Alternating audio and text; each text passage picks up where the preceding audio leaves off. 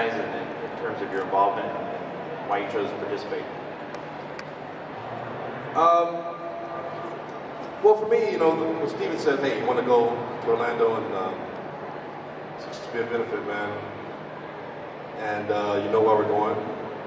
Support the families and friends of the victims of this horrific act. And no, just talking to someone else today asked me the same question. My instinct is just to go, right? It's a wonderful thing to do, and you just do that. You just go and support. But then when someone asked me, I really thought about it, and I guess in our culture right now, there's so much polarization, and there's so many different sides, and this is really the American spirit to me, right? The support, the love, the charity, the giving. And I wanted to be part of that. So you shouldn't really applaud us, you should applaud the person next to you because you guys deserve all the credit. Thank you, Orlando. You guys have been great. I'm here because of you. You know, I've known James for a little while now, and you called me, you know, after what happened a couple of months ago at Pulse nightclub, and just said, we're doing an event in Orlando. I think it's in September. And I went, how, one day? You're like, yeah, one day. I'm like, all right, I'm in. And, you know, that was just an easy decision for me, but boy, the memories that I'll take from today. I don't think I've ever hugged so many people as I did at a convention today. You know, a lot of hugs, and, you know, a very common refrain when I meet people, meet friends, meet fans, you know, at something like this, is people will say, thank you for doing this. And today, a much more common refrain was, thank you for doing this for us. This is clearly a community that went through something, and anything that we can do, big, small, fun, interesting, weird, is, we're happy to do it. As a friend of mine said when I told him we were coming back and do this, you know, thank you for doing it, but it's time to have fun again and live a little again. And that's what this is. I mean, this is, we're all kind of this nerd culture and this, you know, this fans of The Walking Dead and Bear and Flash and all these other shows. So it's great to kind of get back to some normal, but do it in a way that we're honoring and giving back to the community. So you all should give yourselves a round of applause as well. Thank you all so much. And in saying that, so let's get into some of the fun stuff. We're going to jump right into some of the questions. Hi, my question is simply, what do you guys support to help people? Because that's what we're here to do today. So what are the charities or organizations that you guys personally support to help the people around? Are you talking about for the Orlando benefit, or are you talking about just It can be for both. It can be for Orlando. Well, I mean, of course, for the Orlando benefit this weekend, it's going to the One Orlando Fund, which is established by the city. So everything that the actors are making, and autographs and photo ops are going back, and everything above the cost of putting on this weekend is going to them as well. And then not only is it our company and these actors giving them, but it's also the volunteers giving their time this weekend. A lot of them coming in from throughout the country that come to our events everywhere else. It's companies like Showclix and Groupon that put our tickets, where they're giving all their profits back as well. It's you know, our badge company, it's the EMS guys here today donating their time for free today. It's the Orange County Convention Center, where normally this venue for the day is around like 40, 50, 60 grand, and it was like 12 grand, I think, is what we put down. So everybody is just, they're pitching in where they can. So it's a lot of people beyond just the ones that you see here today giving back. And then I don't know about David, but I know with Stephen, I mean, I've watched him just give and give and give to so many people, and it's just something truly special about it. Yeah, kids, cover your ears. I'm gearing up for another Fuck Cancer campaign really soon. Or don't. How will the spurt of vigilantes this season in kind of a more gritty tone affect both of your characters? Oliver loves the grit. Oliver loves the grit. Teacher Oliver is not, Oliver's not known for his patience, or understanding, or an impulse to listen to others. Or intelligence. What? Well, all of those things that I just said lead to unintelligent decisions. But no, I like the new recruits that we have on the team. We refer to them as the recruits. And, you know, ironically, with everything that's going on in Star City right now, there are a lot of instances where it seems like Oliver is the optimistic one. If I see a really big change in a character for my character, it would be that. I mean, for David, it seems like you've taken my surly position. Yeah, Diggo's a little surly this season. I mean, he's still recovering from, obviously, the events that happened with his brother, clearly the Black Canary, two tragic events that he bears the responsibility of. So he's coming back to the team. We find him in Chechnya at the beginning of the season. He's away from the team.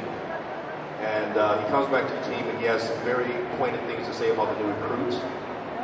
So the whole new dynamic of the team affects Diggle in a very personal way. And before I go, I know I showed Stephen already, but I just want to show David. Real quick.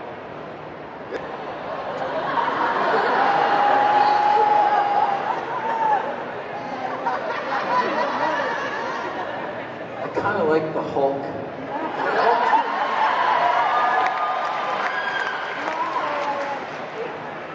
For me, it's Moon Knight.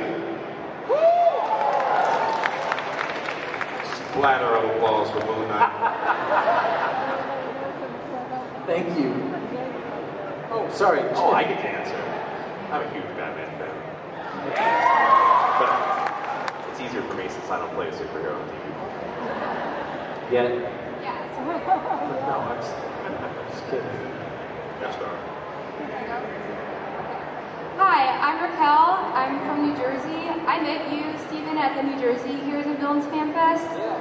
You remember me? Which one? Heroes and Villains, Caucus. No, I know, but the one that got snowed out or the one we came back? In July. Oh, in July. Yeah. The second best New Jersey Yes. Heroes and Villains. Yeah. Both were excellent, but the snow one was clearly incredible. Yes, okay, keep going. Okay, so my first question's for you. WWE or Felicity Smoke? You mean like to date? No, just which do you prefer? Because wrestlers are wonderful athletes, but they are not my type.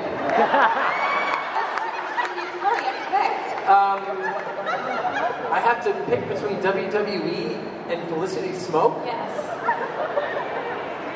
God damn it. Yeah, but one's a fictional character and one's been my childhood obsession and like been a part of my life for 35 years. It's kind of the point. Oh, thanks.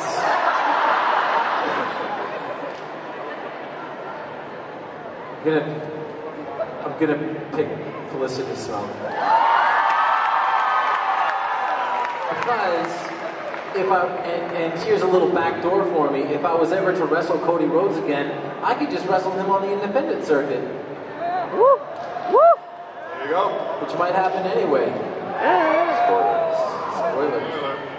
Spoiler. And we were wondering if you could be any movie character ever, who would you be?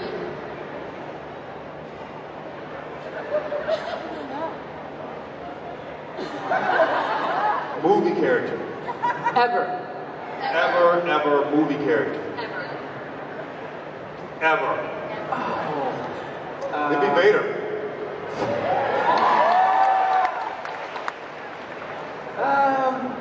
Buddy the Elf.